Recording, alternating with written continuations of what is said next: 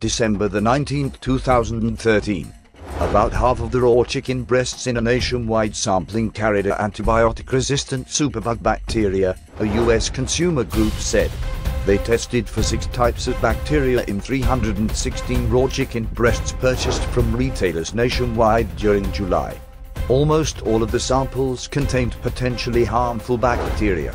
Reports indicate that it could be more difficult to treat people if they became ill after eating chicken with the antibiotic-resistant bacteria.